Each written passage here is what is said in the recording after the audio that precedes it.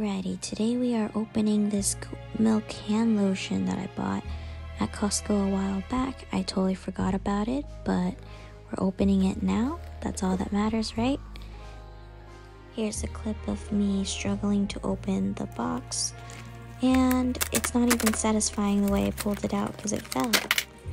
I don't know if I would recommend these as stocking stuffers just because the first 3 scents I'm showing here were not my favorite, but it might be different for you. This one was one that I really liked, and same as this one. If you're interested in these, I would recommend getting them at Costco because I've seen some websites only sell 2 of them for almost the same price.